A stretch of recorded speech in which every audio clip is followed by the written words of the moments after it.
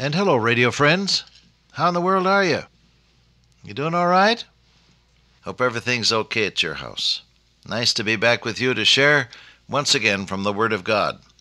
We paused a while on Romans 14:1, talking about what Paul really meant when he used the expression weak in the faith, and also when he used the verb receive the person who is weak in the faith. What does it mean to receive a person? Notice him, consider him a person of real value, eternal value. Recognize and give respect to the points at which he differs from you in any matter. Listen to him and refer your position and his to the Word of God. Now he says, him that is weak in the faith receive ye, but not to doubtful disputations. Doubtful disputations.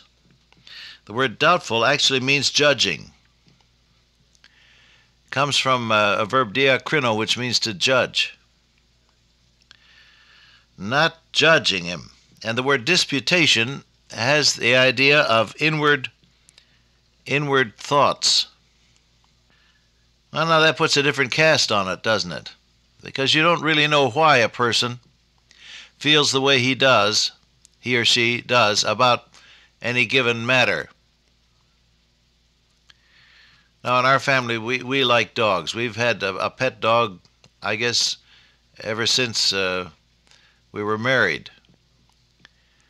And so, it's just natural for me to refer affectionately to man's four-footed, flea-bearing, dirt-bringing, loud-mouthed best friend.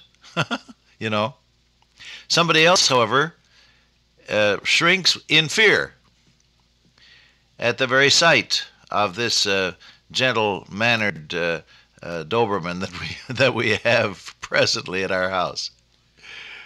It wouldn't possibly bite anything or anybody, but here's a person that just shrinks in fear. Now, why? Well, it develops that this person was bitten on one occasion by somebody's dog, and that left a lasting impression, you may be sure, not only on the place in the body that was bitten, but in the mind of the person. Now, it does me no good to argue with that person and say, you shouldn't be afraid. Oh, look how gentle this Rusty is, our four-footed, loudmouth dog here. Why? Because there's an inner reason why the person feels the way he does. Now, all that Paul is saying is recognize the fact that people feel differently about different things. He goes on to say, one believeth that he may eat all things. Another, who is weak, eateth herbs. Now, here's the old vegetarian controversy. Somebody says if you're a vegetarian, then you're doing the right thing. And somebody else says, why, no, under grace you can eat whatever you want to. So he says there's the basis for an argument. Why argue about it? He says, let not him that eateth despise him that eateth not. Let not him which eateth not judge him that eateth. For God hath received him. Now, what's the point here? I think it'll do us all good to recognize that as long as we're here in this world and we see things with fallible and sometimes clouded human vision, we are going to differ on some matters. Now, most assuredly, there are some things on which we may not differ. Paul says, if anybody preaches any other gospel than that which I have preached to you, let him be accursed. Don't even fellowship with him, have nothing to do with him. He said, you stick to the message that we've given you. Now, there are some things, then, I say, on which you may not disagree. These are what we call the givens. These are the basic truths of the Christian faith. How that Christ died for our sins according to the Scriptures, and that he was buried, and that he rose again the third day according to the Scriptures. And he was seen of Cephas, then of the 12. After that he was seen by about 500 brethren at once, of whom the greater part remain unto this present, but some have passed away. After that he was seen of James, then of all the apostles, and last of all me too. By the grace of God I am what I am. He said, this is the gospel. You have here the integrity of the word, of the written word of God. He uses twice the expression according to the Scriptures. So the integrity of the word of God is at stake here. The redemptive plan of God. Christ died for our sins. That word "for" is up over instead of. He died in our place. He died for our sins. That he was buried. The fact that he tasted death for every man. He rose again, the bodily resurrection of Christ. And then a personal experience with him as part of the gospel.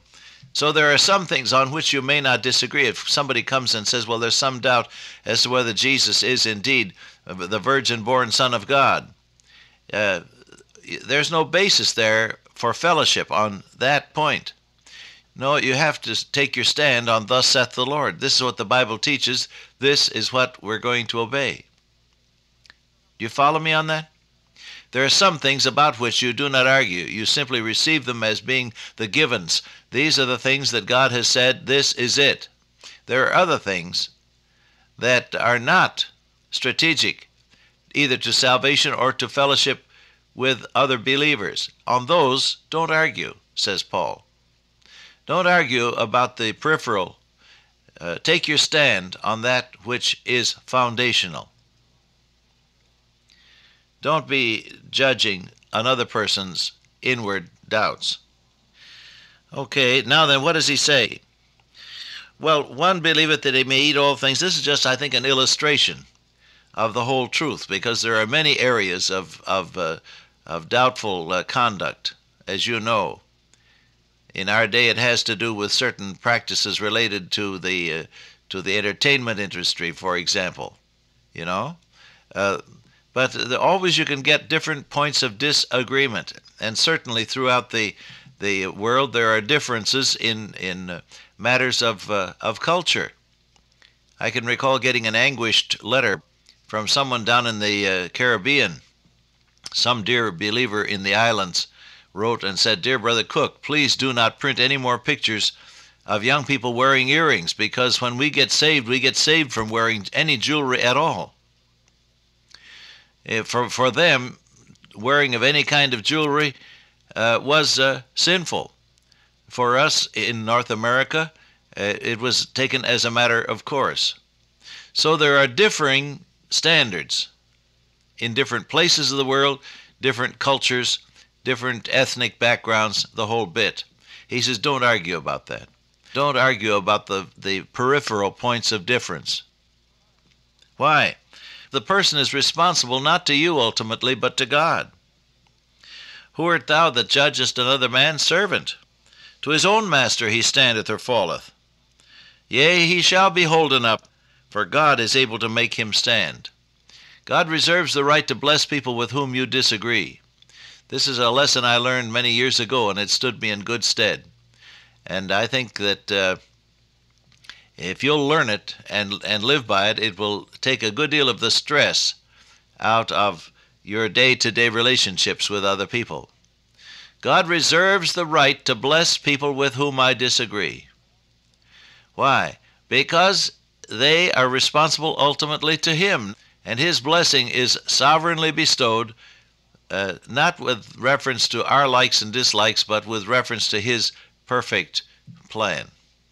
I think of the man who lectured me all of one afternoon in a German city concerning all of what he called "you stupid Americans make so many mistakes," the stupid mistakes of Americans coming to preach the gospel in Germany. This was right after the close of World War II. Anti-American feeling oftentimes ran high, and so there I was up against it. And here was this dear brother, a precious saint of God he was, but he was lecturing me on all of the mistakes that we were said to be making. And at the same time, he was on our payroll. He was living in a house, the rent for which we had paid, and the very food he was putting in his mouth had been purchased with money sent from America, from offerings taken from American believers. And, you know, it kind of irked me. I got upset. I got offended with him. Didn't say much, but I was offended. And I thought to myself, well, the meeting tonight is going to be a total frost. God can't bless anybody with this kind of a spirit. Never realizing, of course, that my own reaction was something less than spiritual. You can see that immediately. Well, he said to me, when you preach tonight, when you've gotten through preaching, you sit down and I'll get up and try to repair the damage. And I thought that was gracious too. But I preached the best I knew how, preached through an interpreter, and God wonderfully gave me a spirit-filled interpreter. When you preach by interpretation in a foreign country, it is an experience of absolute delight, because the Holy Spirit of God is working with both of you in a holy rhythm. Well, that was what happened with me. I had a great time preaching the gospel and sat down. Then I thought, well, now the meeting is over. It's ruined. This brother got up, this brother who disagreed with me and who said that there were so many things wrong with my approaches. He got up and he said, now those of you who want to repent of your sins and trust Christ as Savior, you go to this room. And he pointed to an inquiry room off to the left. And he said, we'll talk with you. And here they came, scores and hundreds of people with tears and contrition and real deep feeling about Christ, seeking the Lord for salvation. And God spoke to my heart that moment, and he said, see, I'll bless whoever I decide to bless. I'm not going to ask you about it. God will bless people who disagree with me as long as they are trying to do his will, and he wants to bless them, he will. God reserves the right to bless people with whom you disagree. Don't insist on everybody agreeing with you. It isn't necessary. Just specialize in obeying God. Amen? Dear Father, today, let us know thy touch upon us as we obey thee. In Jesus' name, amen. Till I meet you once again by way of radio, walk with the King today and be a blessing. You've just heard Walk with the King, the ministry of Dr. Robert A. Cook. This program is listener supported. For more information or to find out how you can help continue this ministry, write to us at Walk with the King, P.O. Box 43, Trumbull, Connecticut 06611, or visit us on the web at walkwiththeking.org. Thank you for your support of this ministry. This has been broadcast number 7451. Thank you for listening to Walk with the King.